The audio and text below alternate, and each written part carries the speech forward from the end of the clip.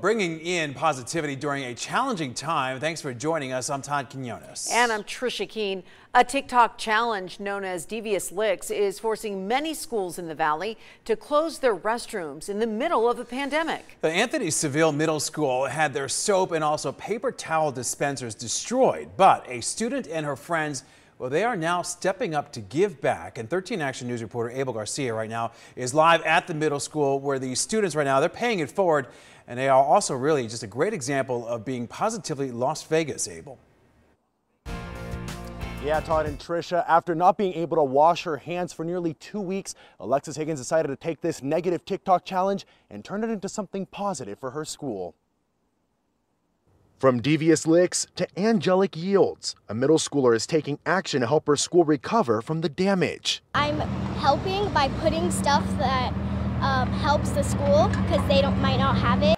Alexis Higgins has been having a difficult time washing her hands at her school. Some days there were soap, other days the soap dispensers were gone. She says it's because of the TikTok trending challenge known as Devious Licks. The videos show students bragging about stealing and ripping items off the bathroom walls, but Higgins is doing something about it after watching a TikTok challenge known as Angelic Yields, encouraging positive action. Well, I thought that would help by giving to the school instead of taking from the school. After Higgins and her friends collected about $20, they went to her mom, Chrissy Higgins, for help to buy soap, lotion, and some feminine products, filling many crates like this one to leave inside the restrooms. Christy used money of her own to get enough for all of the 6th graders' girls' restrooms. Can go viral like the negative trends do. So that way our kids can bring kindness into each and every single one of our schools and make them a nice place that they want to be at instead of a destructive negative place for them.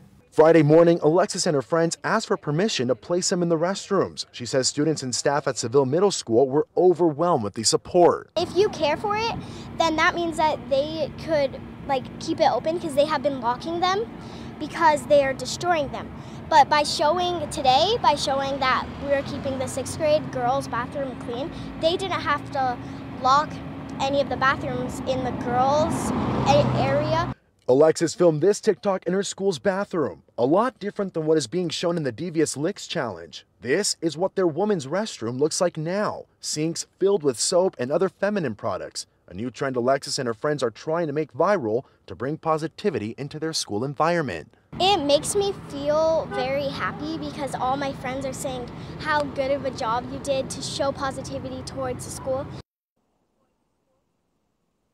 Christy Higgins told me she is asking parents and families to go ahead and ask their schools if they need anything during these difficult times, and if you have the means to do so, to also purchase some of those items such as soap dispensers, paper towels, and other things that can help put an end to this common trend. Abel Garcia, 13 Action News. Abel, thank you. Alexis leading the way there. All right.